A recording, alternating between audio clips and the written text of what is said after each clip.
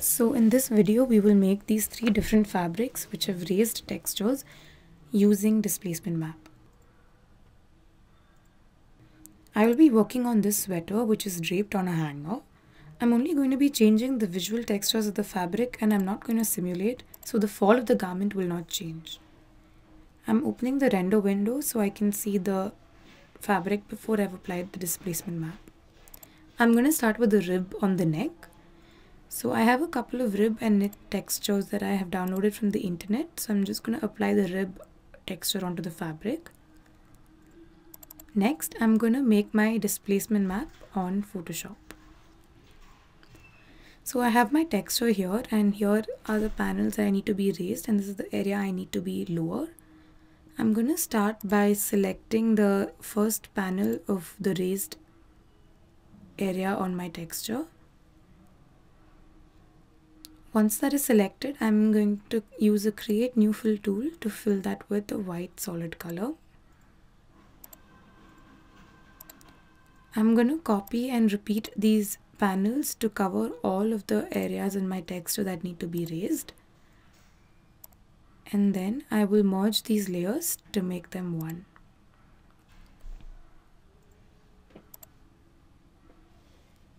You can see here that my white panels coincide with the area of my texture which is raised.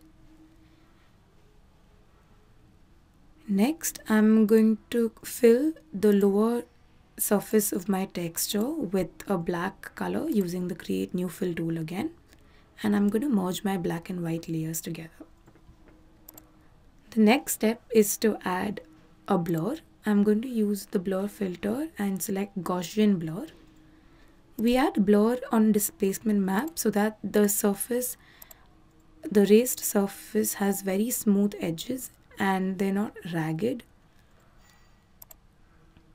Once I have added blur, I have my displacement map ready. I'm going to save this as a JPEG file.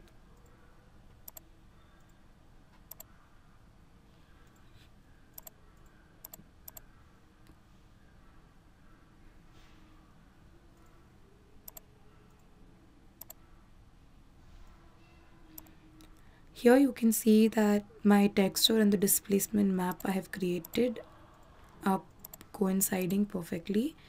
All of the widths of my panels on my map and the textures are same in size. All the white panels coincide with the higher ones and all the black panels coincide with the lower ones. Now I'm going to add my displacement map onto the fabric properties.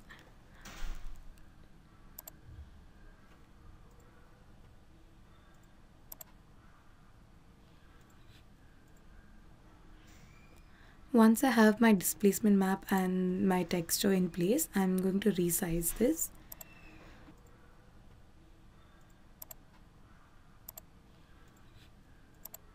We resize the displacement map and the texture together because the displacement map is created in the original dimension of the texture or the graphic. In order to get the both to be the exact same size, we scale the texture and the displacement map together. So I'm going to lock the aspect ratio and I will decrease the width so that my texture is scaled down proportionally.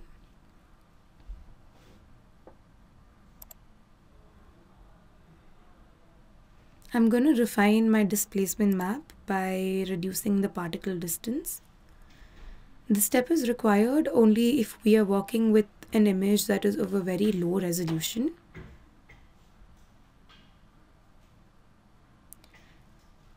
Next, I am going to reduce the thickness of my fabric or the displacement map by reducing the amount of my displacement map.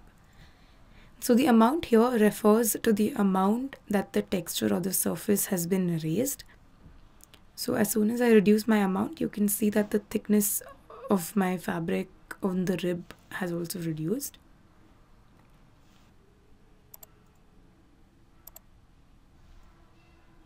Next, I'm going to add the knit texture onto the body.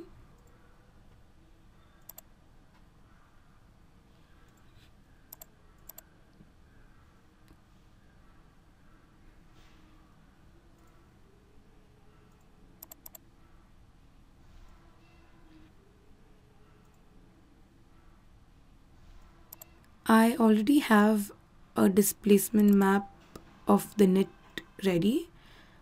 I will just quickly show it to you on Photoshop.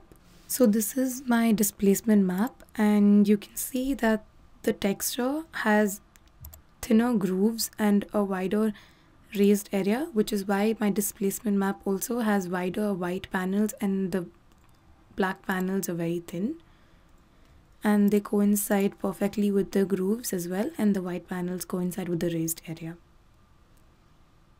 So I'm going to add this displacement map onto the fabric properties, and I'm going to reduce the amount and the particle distance to refine my displacement map.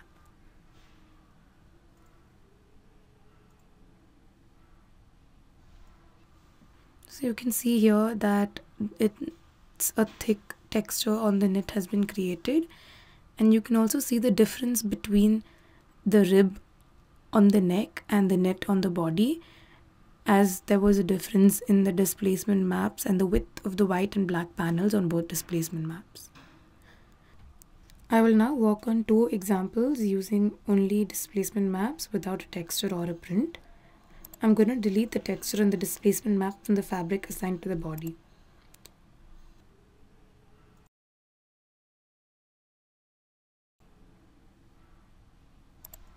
So here I have a displacement map of a crocodile leather made using an image from the internet. So the grooves and the rises in this fabric have already been mapped out. I'm going to add that to the fabric properties, reducing the particle distance. Now I'm going to change the thickness of my texture by reducing the amount. I'm going to also change the fabric preset of this fabric to a leather.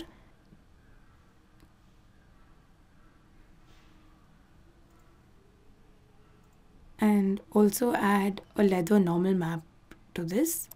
This would make the fabric look more realistic or look much closer to that of leather.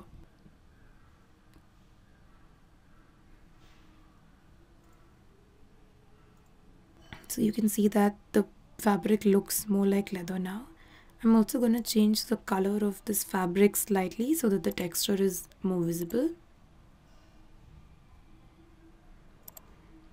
So here our crocodile leather texture is also ready.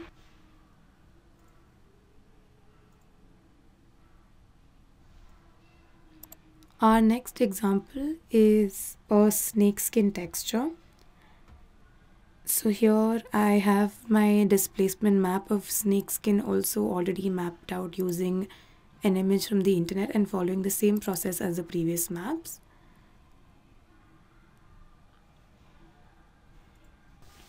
Once again, I am going to control the thickness of the texture by reducing the amount. I will not change the normal map or the preset because this is also a leather fabric. So here you can see that my snakeskin texture is also ready.